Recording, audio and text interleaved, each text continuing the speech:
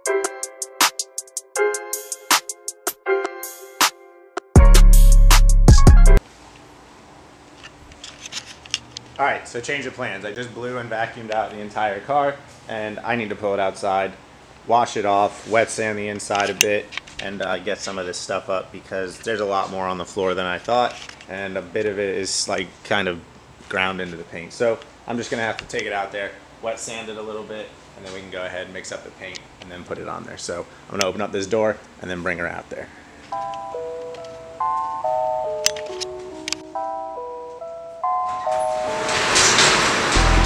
So something I did in order to help me get the car out there, since I have such an incline, as soon as you go out my door, it's pretty drastic. I mean, it may not look like it on camera, but when you're here and you push a car out there, it will roll straight out to that fence. So what I've done is, when I got this shop, they already had, oh yeah, my compressor's in the way. Scoot that back. They already had some studs in the floor, so I just hooked the chain up to it, got it come along, and then ran that under here, so yank it out, bam, there's the come along, the entire thing slides out, it's hooked up.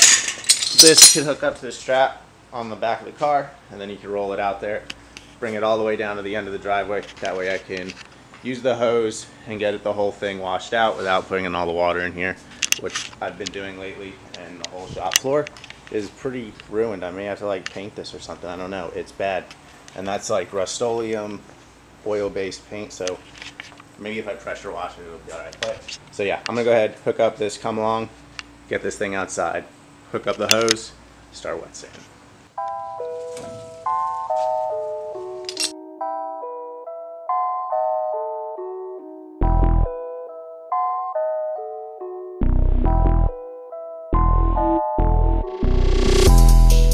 And there it is, car's outside.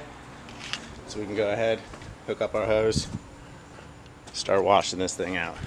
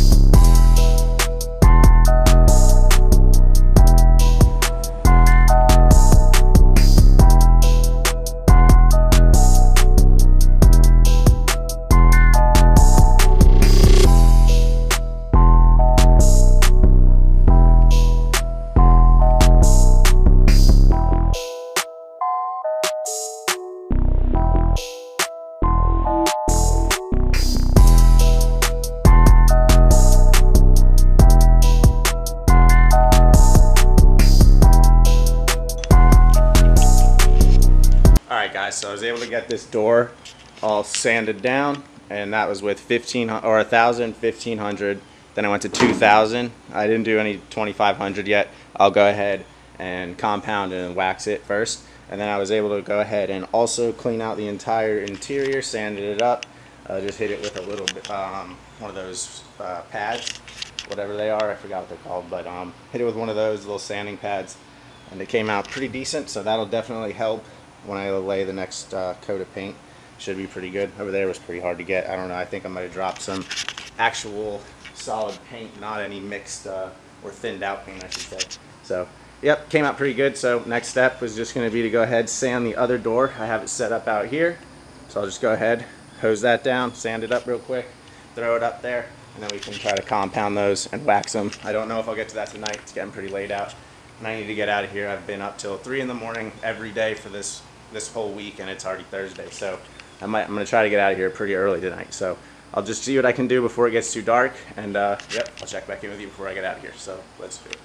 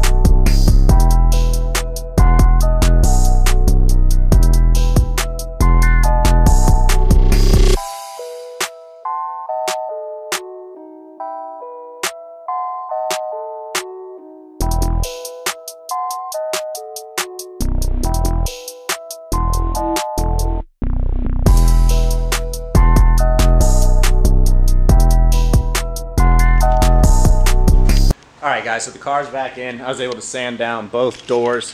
I ran out of battery, and I still have to get another battery for the DSLR, so I only have one. So every time it dies, I have to charge it, which is kind of a pain in the ass. So between memory cards filling up and batteries dying, it's kind of been a pain filming tonight. But yep, I was able to get, like I said, both of them sanded and the inside sanded.